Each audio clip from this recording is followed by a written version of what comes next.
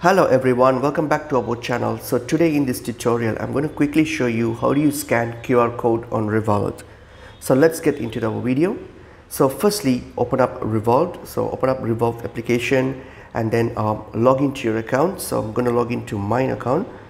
So once you've logged into your account here, so what are you going to do if you want to scan a QR code to make a transaction? So what you can do is simply have to click on the go to the transfer tab here. So once you get to the transfer tab here on your bottom, so here you will see an option called next to the search bar. There will be a barcode, a QR code option there.